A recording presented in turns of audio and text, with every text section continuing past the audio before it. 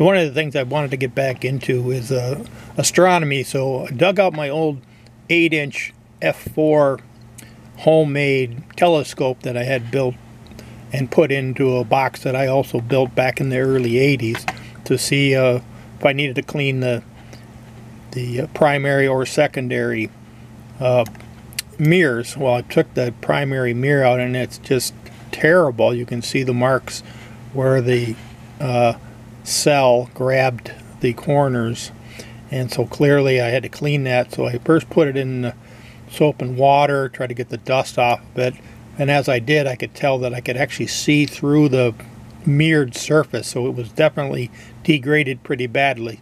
So what you have to do is you have to etch off the old mirrored surface and then get it recoated with an aluminized process.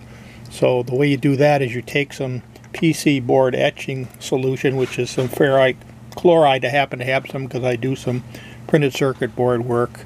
It takes about 4 ounces. I laid the 8-inch primary on just a double layer of cardboard and poured about 4 ounces onto the primary mirror, and then I just leveled up the edges to be able to get it to reach all the way totally around the circumference of the primary, and then let it go to work. And after about an hour, most of the aluminized surface starts to come off, and then in order to get it to spread more evenly, I put a paper towel across the top of it, and then I could using a little squeegee. Plastic squeegee was able to make sure that I had enough continuous fluid, and these little dark marks are actually the dissolved pieces of the metal coming off the surface. And as time went on, you could see the middle was getting nice and cleared up.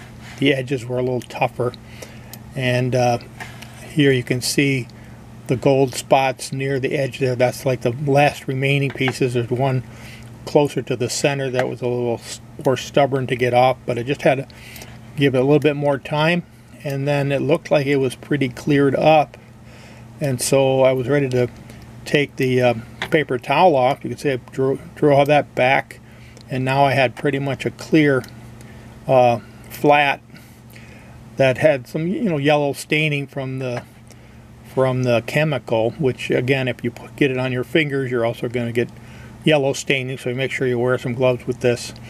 Some did drip off into the cardboard, but with the 2 layers of cardboard it never got down onto my work surface. Then I just ran it under some soap and water, and it cleaned up real nice. And so that's all you have to do to get the old surface off. And now our local club has a local facility for doing remirroring of mirrors, so that's what I'm going to take them up on that offer and get in line to get this remirrored and be able to get my telescope back together again. All right,